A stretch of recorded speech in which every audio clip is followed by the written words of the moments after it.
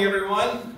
My name is Greg Livingstone with Lubricated, and I am the pitch moderator. So I'm subbing in for the normally scheduled moderator here to introduce our first talk here at the conference. And so I have the honor of introducing Bryan Johnson from Arizona Public Services. Bryan's served, he's had 25 years experience in predictive maintenance and lubrication engineer for the nation's largest nuclear power plant, Palo Verde, in beautiful Arizona.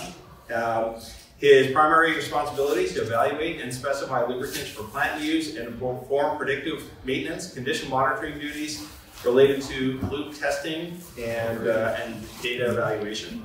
He's also runs the station's lubrication program, lube storage, cleanliness requirements, usage documentation, root cause determination, and he's spent 6 years as a maintenance engineer at a naval training facility in upstate New York. He's a certified lubrication grease specialist by NLGI, holds a master's degree in mechanical engineering, and chairman of the International Council for Machinery Lubrication, ICML.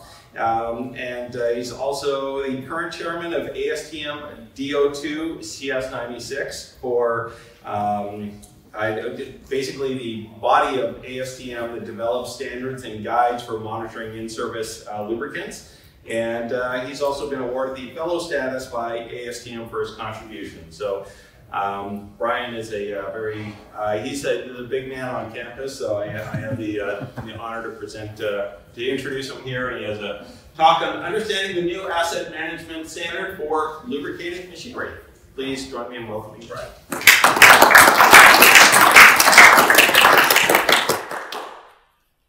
Greg, thank you very much for that wonderful introduction. I have had the pleasure to be in the industry for a long time and have seen the industry actually develop, which is kind of a neat thing. When I first came into the industry, there was not something like this wonderful conference that we're all able to participate with. The best I could do was a telephone call to a tech service hotline and to try to glean any information possible because there just wasn't information available. So I commend all of you for taking an active interest in bettering yourself in a knowledge area, and that's really what we're doing here. We're going to talk about asset management and a new standard that ICML is put out there. And to give you kind of a sense of what this is, you can see the booklet off in the corner. But basically, asset management is a topic that has been discussed extensively, I believe, in industry for many years under various different forms. The total quality management might be one form, reliability-centered maintenance might be another form. There are various acronyms that have been developed over the years that kind of go into the same area, but not in the same area for lubrication. And I would suggest to everyone in this room that without lubrication, it doesn't work at all. So let me try to make a case for why asset management is important. You know, the obvious one is that we do this because we want to make our business more effective and efficient, and we do this because we want to show a return in value for our efforts. And I believe in terms of a maintenance organization, the reliability piece, the piece that we're all involved with, is perhaps the only piece that is not a cost center. It's a savings generator. So when we're successful, the plant becomes more successful. I think that's kind of how we think of ourselves. I'm going to suggest maybe another avenue that is another way to look at this. As I believe everyone is aware, we have some very significant global issues going on right now, and I'll talk to an environmental one, which would be the climate change that we read so much about, the storms, all the damage that's causing. We've talked about the value of friction reduction in our industry, and we've talked about that in terms of cost reduction, but I don't know that we've ever really talked about it in terms of something that's going to matter to our children and our grandchildren. And that would be if we are successful at reducing costs, successful at leveraging the value of our lubrication assets, we in this room have the opportunity to lower the pollution levels, lower the CO2 levels globally. You know, you think in terms of a 2 or 3% gain in efficiency, and we know we do this in cars. Been a lot of money spent over the years to have a mile per gallon increase in cars. And the oil we put into our cars is a big piece of that. But we leverage that same thought across all of industry, and what's the value in it? 1%, 2%, 3%? Can you imagine we, as an industry, if we focused on that 1 or 2 or 3%, it's an easy get, and it's a huge get in terms of all the pollution that's out there. So I would suggest that we also think in terms of our environmental benefit in managing our asset better, and I would also suggest that the lubrication piece is a vital, significant piece of asset management, and we're going to talk about how we do that. I guess before I go on, I've had this slide up here in the front. So some key questions, I'm not going to try to answer them right now. I hope in the course of the next half an hour we can frame these within the presentation so they have maybe a different meaning than where you'd start with. But just general questions. How is good defined? You know, what does good mean? Do we know? We each have our own paradigm of what we think good is, but what is it? How about best practices? Is there anyone here that doesn't feel like they have best practices within their facility? Do we dare raise our hands? Okay, so what does it mean? What is a best practice? How do we define it? How do we describe it? How do we bin it? What do we do with it? And then I'm going to suggest also is rather than good and best practices, should our goal really be best possible? Okay, that's also kind of vague. What does best possible mean? Well, hopefully we'll get a little more clarity on that over the next few minutes.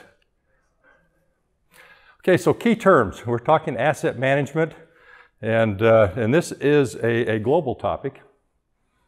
So what is asset management? So the first thing we think of is the asset is the pump, the valve, the motor, the gearbox. That's our asset. Is that really the only industrial asset that's of importance to have a successful asset management program? ICML would say no. Okay, so an asset could be inanimate, it could be a pump, but how about a person? I would offer that everyone in this room is an asset of your organization. You're either a very strong, positive asset, or you're an emerging asset. I don't think we have a bad asset in the group. Financial, tangible. Okay, so now that we have an understanding of what an asset is, the next piece of that is asset management. The reality of the world is that we need a balance. We cannot have a goal of absolute utopia in everything we do because we can't afford it. You know, there's a risk and a cost associated with all that, so management talks to that. The balancing of cost, risk, and benefit, but how do we do that? And so this is a piece of asset management that I don't believe we consider to the point we should. So the final item on this is asset management system. So it's easy to say what the assets are. It's maybe easy to say that asset management is risk and benefit and all that sort of thing, but how do you put that into a process so it has sustainability? That's part of our challenge. We'll look at this in terms of how bad it can be. So go ahead and look at these lists and see if any of you see any of these elements in your own work environment. You know, take a look at it. Do you ever see a flavor of the month initiative? Have you ever been someone who's offered that that's the way our business runs? We're based on tribal knowledge. How many of you have sat in a meeting where you're trying to discuss a problem and you have a fairly careful but controlled discussion, and the discussion goes on, and you're starting to build towards something until the boss on the end of the table says, yeah, this is what I think we need to do, and it stops. Okay? Well, what does that do for us? So the impact on the organization of all these things is bad. We wind up working at a lower threshold, a lower standard than we would if we had a better process that we could work to versus working to personalities and what's worked well last time, trial and error, those kind of things. We want to move away from that. This slide kind of frames asset management with various important pieces, and there are several of them. and I don't have time to try to explore each of them, so I'm going to talk about the safety one.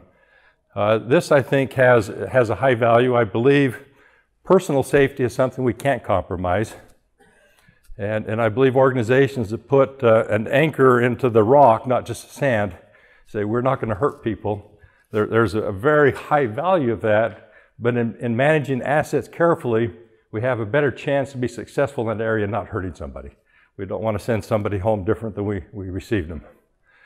Parts of that would be if we manage our risk carefully, which safety is part of, well, we're going to have less business intrusion into our processes. Things are going to work better. And we have better planning and control because of that. So anyway, there are other elements here. I believe the slides are available. You want to take a look at them, explore it further, they'd be available for you to do so. Standards that define excellence. Is everyone familiar with the ISO 9000, ISO 9001? Have you heard about that? Did you know about that many years ago? You know, maybe, maybe not. But this term has become synonymous with an element of how we manage our businesses. I'm going to offer that ISO 55000 is going to do the same thing to asset management.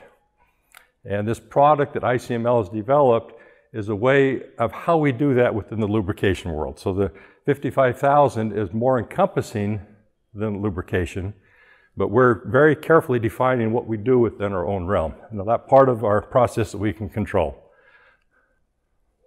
A little bit of background into the ISO 55000. The British had an asset management standard past 55. It's now been canceled. That was a forerunner to help develop what the ISO 55000 is. So there is precedence. There's a process that has been developed, that has been vetted, that's worked, that's been moved into an international standard, this 55000. So what does this mean for us today? Well, you can see this very clever graphic, and what I would suggest is that we do have the first part of this done, part 1, ICML 55.1. You can get a copy of it, and what this is a list of requirements and elements that make a program successful. And it is all-encompassing. It's more than just the lubricant, because you can't have a successful lubrication program without other pieces. The other two, 55.2, would be how to implement it. The 55.3, when that comes out, is going to be how we audit ourselves, how we decide how well we're doing against the standards. Are we successful? Where can we find improvements? So that would be a third party's look at our process to help us get better. The ICML 55, it was broken down into 12 key areas that are related to lubrication. And some of these, you might look at it and you might say, you know, is this really lubrication? I'm going to say yes. Troubleshooting, if we troubleshoot equipment that's lubricated, is that related to lubrication? I would suggest yes. We can make a lot of errors in the lubricant we specify. Skills, job tasks, training, and competency. Everyone in attendance in this meeting benefits by knowledge transfer, knowledge gaining, training, opportunities like this. Very, very positive. So anyway, these 12 items would be wheels on the spoke, so to speak. So I'm going to kind of dive in on one of the 12 to explore it a little bit more deeply, to kind of give you a sense of how these things are organized. And each of the 12 would have a similar pattern. So in this case, we'll look at lubrication management. And this is something that we commonly do. I think this is intuitive to most organizations. It would have a piece of how do we decide what we place into equipment, and how do we decide when we bring it in that it's really what we ordered. How long do we keep it? How do we store it? We place it in machinery. How long do we leave it there? And then when it ends its life cycle, what do we do with it?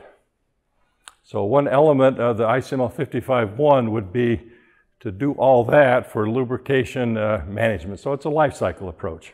And really, all of these 12 elements would also have a life cycle type element associated with them. Let's go back to our earlier questions. How is good defined? So how would you define good for lubrication management programs? Anyone dare offer a thought on that? Yes? If good is supposed to be less than best practice, then good in your organization could be that you just get the oil in and you just assume that new oil is clean oil and you throw it into the machine and that's it.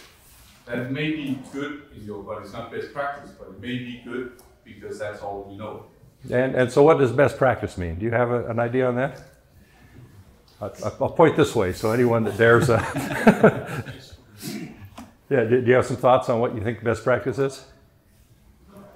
Yeah, I mean, using, filtered oil, clean oil going into machines that are properly labeled, what should be going in it.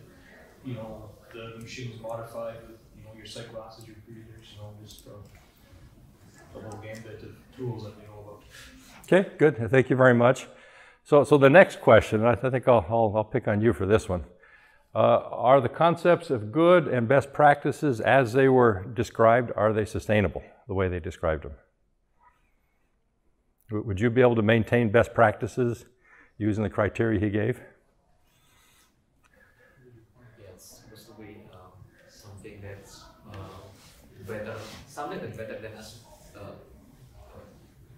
We can say it as a best practice. Yeah, and I think that is mainly true. I think our challenge with that is that those terms are so generic in nature that they move. And they're so generic in nature that different people think they mean different things. So what you consider to be best practice might not be what your boss's boss's boss thinks best practice is, because that gentleman might think best practice is lowest possible cost. See, so some of these things I think have a risk. It's, these terms have risks. So let me throw out best possible. So best possible also brings in the concept of risk and benefit, not just the goodness of what we do, but how does it balance? So you think in terms of that, and we're talking about elements of this that can help us be successful. Yes? You're not reinventing the wheel. These are standards that are working in the industry, right? You're not trying to do that. No, right. To follow best practices for me, I guess, is what's actually happening in the industry. Right. In general, everybody's following. If I follow this to the letter, then I could be heading towards best practices, right? Yeah, and I would suggest that because what best practices are has never been compiled for the lubrication industry, it's very hard to know what it is we're working toward. Now, we can come to a meeting like this and hear the best talk we've ever heard, and we know it's true, we take it back to our plant, and can we convey that to the boss's boss's boss? Probably not. Now, how can we anchor that? So there needs to be an extra piece, but I think you're on the right track with it. Okay, so some attributes of these 12 things. I talked about the one, I kind of dove in a little bit. Job, task, skills, training, and competency. Wes mentioned the certifications that ICML will be offering. That would be one obvious way to demonstrate that there's competency and a training in the process, certifications that can be tracked and whatnot. That would be an important piece. Are people an asset that will produce at a known level? Does management have that confidence? Do we have some way to demonstrate some level of capability? Machine lubrication and condition monitoring. We all have probably oil monitoring programs. But what is that? There are pluses and minuses. Is the testing good? Is the data quality? What is the variation in data? What does the data mean for a small volume versus a big volume? There are lots of opportunities to make that better as well. The right test. Right package. Right, and how many of us have purchased a test that may not have a strong value for what we're monitoring because that's the standard package the lab offers. I don't know that that's as bad as it is now today, No. but 25 years ago I would suggest that everybody offered exactly the same packages for all machinery. Yeah. Yes? It's quite often I experience that people have this package, standard package, and then they say, and then I put on these best practices, but I cannot see that they actually improved something. Right. And that's because they didn't measure it. Yeah, and I can share a story with that. I've been working at the plant for many, many years, and And there were people that from time to time have thought we've done a good job. So in my industry, if somebody is noted as doing a good job, other people come to visit. So we had a group come in, it was somebody that represented 7 coal power plants in the Midwest. And I wanted to see what we were doing, so I'm chatting with the guy. So I asked him, I said, well, your program, what are some of your big successes? And all of us would tend to go to the biggest save we've ever had. That would be the first thing we'd say, which, excuse me, which I would suggest doesn't necessarily mean we have a good program. It means that we got at least one right. But when I asked this gentleman, what's your success? And he says, well, you know, really, they're talking about canceling us. Well, what do you do? And he gave me this big, long list of testing they've done on machinery, a big population of samples they've done. Well, why would you cancel that? It sounds like you have a good basis for a successful program. So what does he say? He says, well, because we have never identified an adverse condition.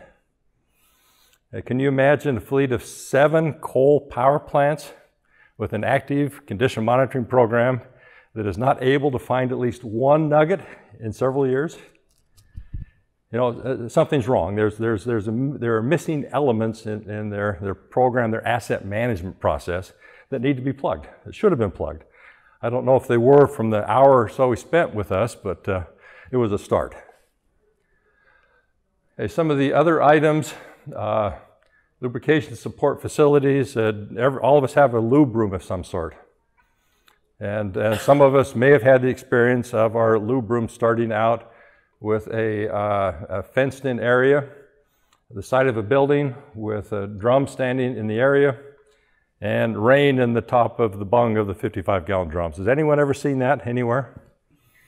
Hopefully not at your plant for very long, but it's a reality. That's a piece of our asset management that is so incredibly important. You think about the millions and millions of dollars of assets that drum of oil is protecting, and we think so little of it that we allow an inch of water to sit on the top of it. Don't even think about it. It's just oil. And you've heard that. I'm sure you've heard that within your organizations. 4 more. So I'm not really spending a lot of time on each because I don't have a lot of time to spend on each. Energy conservation, environmental impact. I did mention that. As we become more successful, as we help machines last longer, as we reduce wear rates, as we select the lubricant that is able to stay in service longer and provide good protection, as we select the lubricant that is able to reduce the energy requirement of the machine, each of those elements have a direct impact on the environment. And our industry has a tremendous opportunity to leverage that for the good of the world. Isn't that kind of a neat thing to say? That we in our industry have a significant opportunity to make the world better, and we do. Every day we go to work, we do. Okay, so, but, there's always the big but. There have been many, many good programs that have developed over the years that have had a very strong champion. And you know what I mean by champion. You get that guy that everybody knows on site. And he runs a good program and he helps the facility. And then what happens when the boss's boss gets promoted and a new boss's boss shows up and wants to know what you're doing for me today? You know, the program is successful. We're not failing as much equipment. We run our baseline of how we're operating has been reduced, but the new guy coming in doesn't know that. So what's his first reaction, his or her first reaction? Sorry, ladies. Would be what? To scale the program back. Why are we spending money on this? This looks like a big cost drain to our budget. What are you doing for me? So that piece, that very success can be very limiting to us. So I would suggest that the 12th element of the 12 elements within ICML 55.1, talking to program management metrics, could in many ways be the most important element. And it's one that we don't necessarily think about. We complain about it.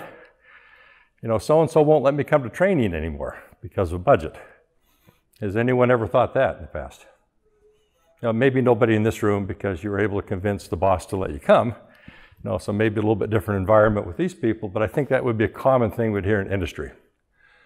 So what this is, and I'm going to go back to the best possible argument, this 12th area. And really what this is to have a process and within the management system that is able to produce continuous improvement. So less important that every element of the 12 elements in your program is strong and successful, more important that you've evaluated your program and you've gone piece by piece, area by area, and determined what you have, what your program is doing, and then use what you've found out and again, very self-critically, or by bringing somebody in, decide what the very best level could be for each of those 12 areas. You know, what would the best trained maintenance technician look like? You know, if you had your way, and I'm going to kind of pick on you a little bit, what would the premium lubrication technician look like in the industry? Yeah, can you describe him? Other than yourself, of course? Well, yeah, I want to see someone who understood lubricants a little bit, understood what was available and where they should best be used. I want to see someone who understood that the same lubricant isn't necessarily going to work for one machine as it does for another. And I want to see someone who knows better than the mixed lubricants. So what I kind of heard is that you would want that person to have several key elements or attributes in their capability. And you've described several of them. You want knowledge, you want recognition, you want somebody that is intuitive, somebody that can follow a process. Yeah. To me, I don't want the guy out in the field to be that guy that is willing to guess 20% of the time. Do you want the guesser out there working on your equipment? No. So that's a piece of it.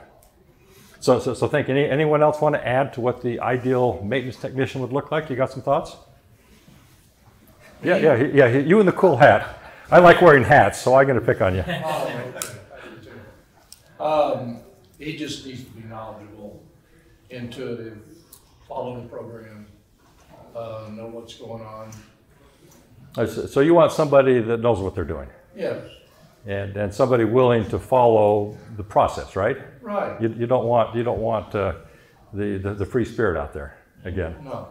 And we all know that those guys are out there. Oh yeah. And sometimes they save our bacon, but sometimes they cause an issue that we have to recover from 6 or 9 months later, because lubrication is an unusual field in that our decisions have latent consequences. Have you thought about that with what you do? The term latent consequence? I can put an oil into a machine that is the wrong oil, that allows those precious surfaces, that engineering surface that we're trying to protect, to touch. The other oil that I've always put in there doesn't allow that. This one does. So what happens? Well, I degrade the surface finish. When I degrade the surface finish, I create wear particles. The wear particles accelerate the degradation of the machine, and we have a failure 6 or 12 months later. Now, it isn't obvious that the reason we had that failure was because I allowed the wrong oil in. You kind of get what I'm driving at a little bit here? No, very, very important points. So anyway, we need to have a plan in place. We need to have a process, and the ICML 55.1 is a process with requirements in the 12 areas that one could follow to decide how they're doing, and then one could use to establish what good looks like. And then that delta needs to be based upon risk and benefit. And how do we know if we're doing well, what good looks like, what best practice looks like? Well, we have self-assessments. We have metrics, we have reports, and we have a management team that is on board enough that they will respond to what our reports tell us to do. Wouldn't that be a great place to be?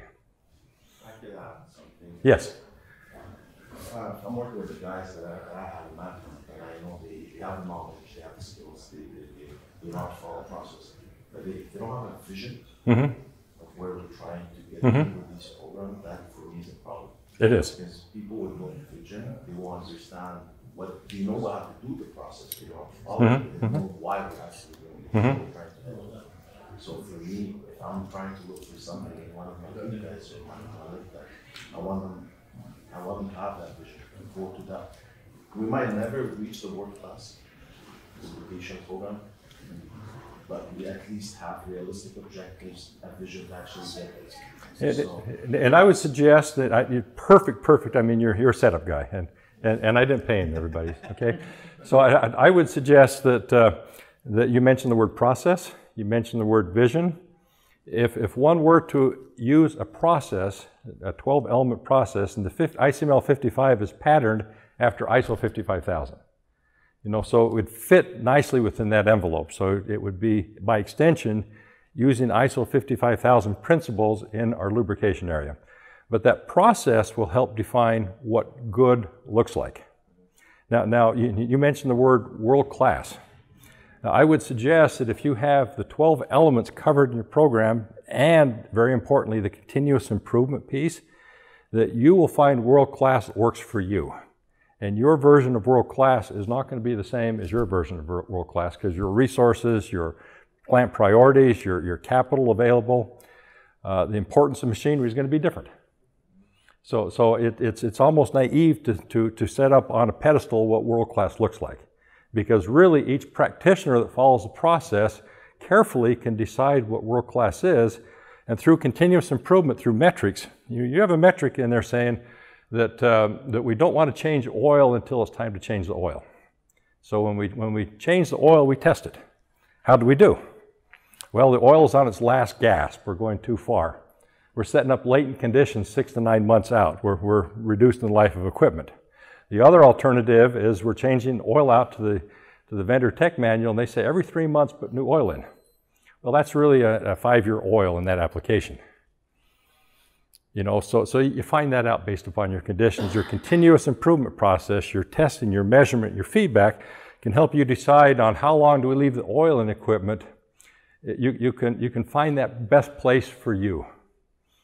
And in some equipment, it might be that you, rather than doing all this testing, because testing has a cost, that you leverage your knowledge elsewhere and you say, for this class of equipment, we're going to replace the oil every 4 years, because it makes economic sense for us. And that's what this whole process is. Some way for we as an industry to follow a roadmap, so to speak, in the 12 key areas that we have to determine what our programs are. That's the first step. We got to be critical enough to say, you know, we're really pretty weak in these 3 areas and they're hurting us. And then through the continuous improvement process, bring those 3 areas up. And naturally, if all these pieces are in place, we're going to find an optimal, as indicated, some kind of an optimal state, some kind of a best practice plateau. We're going to find that because the system will help us bring there. And that's where it's important to have a systematic type approach to something like this. Okay, so a little bit more on the continuous improvement. Start with a high-level concept, move to applying a process, focus on site implementation. You'll go put your process in the field. Finally, check and adjust. So once your process is in place, does it work? And what do we need to do to meet our original goal, or is our original goal the wrong goal? We really are putting way too much effort into this area because it's not cost effective for us. And that's robbing these 2 or 3 areas from being better. You know, those are the kind of decisions we need to be able to make. So finally, I've listed the 12 areas again. I'd like to thank all of you for participating in this discussion with me. I think it's been very engaging. I really appreciate the level of exchange that we've had together. So I'd like to open it up for questions. Does anyone have any questions? Yes. The anomaly that has been certified by 55,000, is it also compliant? That means we can say that. Yeah. It will comply to ICML 55. Yeah. Yes. So when we get this completely done, it is going to be ISO 55000 compliant. Yes. And that is a big deal in part of the world right now. It's going to be a big deal in all of the world, just like ISO 9000 was. You know, that came out, it was a stress and people rushed to do it. It helped everybody, but there was a stressful time. So this is being one step ahead for an area that really, really matters to the industrial community. Now, how do we get the most out of our assets? And I'm not just talking about the pump. I'm talking about all of you. How do we set up sustainability in knowledge transfer? That would be an element of it. No, so what happens in 6 months from now, and I'm not suggesting that you look like you're 60, but in 6 months, you win the lottery and you take home 25 million big ones, whatever that means to you, and you don't want to work anymore, so you retire. So what happens to your facility when you go? And that happens over a weekend. You win the big money. Does your organization suffer a significant step backwards in that aspect of asset management because they no longer have anyone on site that has any clue about what they're doing? They can't tell the difference between a brown oil and a yellow oil except for the color. And does it even matter if it's brown or yellow? I have no idea about that. So you kind of get the drift of that. Each of these elements are vulnerable if we don't have a process and program in place to make them not vulnerable. So a good point. Any other questions? Well, just a comment. Yes. I'm owner of the company doing the lubrication services, outsourcing. Yes. We are managing like 15 power plants, refineries in Europe, and basically we are following all of these 12 issues pretty well, I think. We are businessly successful, but I'm thinking now how to implement the schedule rules in the whole process. Because in Europe we are pretty used to ISOs. 9,000, 14,000, 18,000, a lot of these programs, we understand it, but I'm now thinking how this scheduling will impact our business, because it's a lot of work to make it so scheduled like the standard says. I'm not sure it's as scheduled and structured as you think, because a big, there are a whole bunch of elements that need to be considered, but the way this process works is it requires a self-assessment. You start out by saying, what is it that we do? And then once you have that description against what you could or should be doing, then determine a gap between what the best would look like, where you could ideally get to if you had all the resources in the world. And that gap is what the continuous improvement process will help define. So I would suggest that a service provider, this would be an opportunity to help your customers and industries get better as they critically look at what they're doing and then strive to improve their process. And you as an outside source with a high level of knowledge can come in and help them better define those gaps and help them with a plan. Because I'd also suggest that part of this is that we need to have sustainability, and we are not going to have sustainability in many of these areas if we don't have a process in place that includes that management metrics and review thing. And I would think that you'd be a big part of that. Does that help? Okay. All right, so it looks like time is up because our moderator stood up and... Nice job, Bryan.